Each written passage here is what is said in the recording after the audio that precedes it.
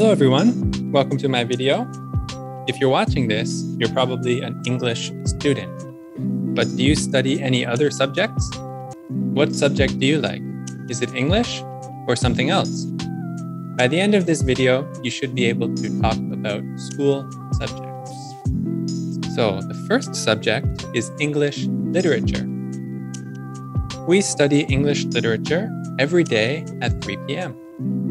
In English literature, we read books from the past and we talk about them. Often we will write essays about them as well.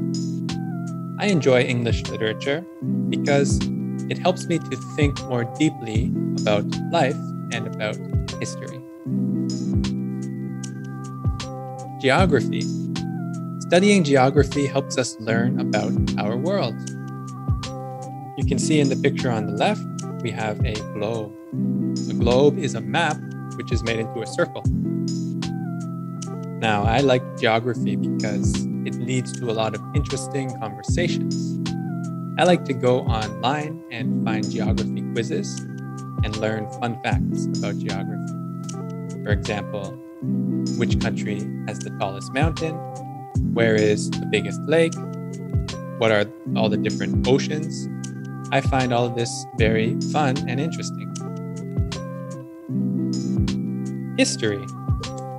Some people say that history repeats itself, but I tend to think that it rhymes.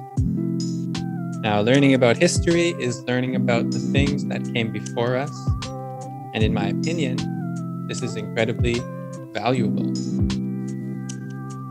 Math.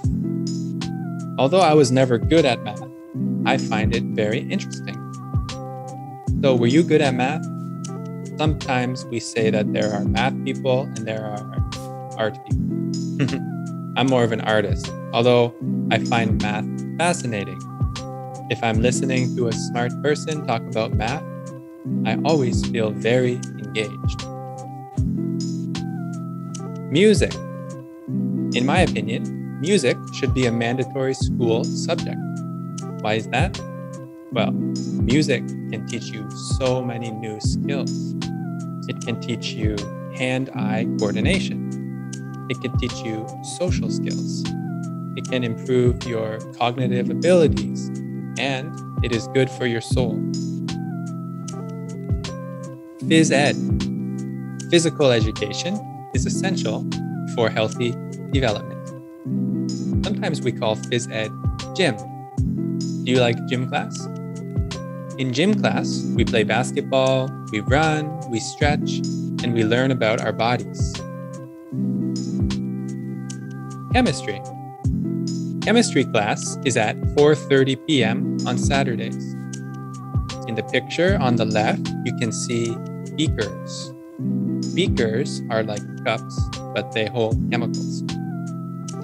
And on the right, we see the periodic table of elements. This kind of stuff I'm not very familiar with. So if you know more about chemistry, maybe you can teach me. Biology. Studying biology helps us learn about life on Earth.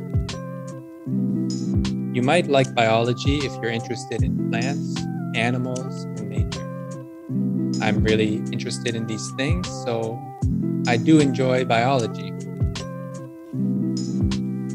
Physics. Physics is the study of the universe. So we can see in the pictures, on the left, a bunch of equations, and on the right, we can see Albert Einstein, a famous physicist. Do you know any other famous physicists? Astronomy. I like to use a telescope when I study astronomy. Go outside in the middle of the night, set up your telescope, and you can look at the stars. You can also study the planets and the moon and the sun.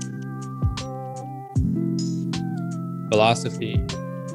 If you see a wise person in the city square sitting like this, he must be studying philosophy. Philosophy is the study of wisdom. The word is quite interesting. It comes from ancient Greece. Philo means love, and Sophia means wisdom. So philosophia became philosophy, the study of wisdom. Art. Studying art can improve one's ability to express themselves. I love art. I appreciate art. I'm not a very good painter, though. These paintings in the back, my girlfriend did those. Politics. Politics is an important subject for developing minds. Why is it important? Well, it can teach people about the society where they live, and it also helps people to express their opinions, public speaking, debate. This is all some skills you can learn by studying politics. Psychology. Psychology can help us understand our minds.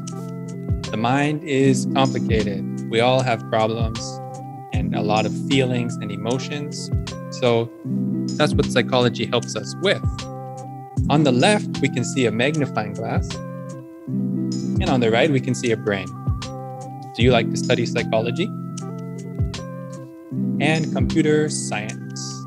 Nowadays, computer science is one of the most practical subjects. It seems that in this economy, knowing about computer science is a real advantage. Thank you for watching the video. Don't forget to subscribe to the channel for more vocabulary videos. And let me know in the comments, what are your favorite subjects and which subjects do you maybe not like? All right, good luck studying.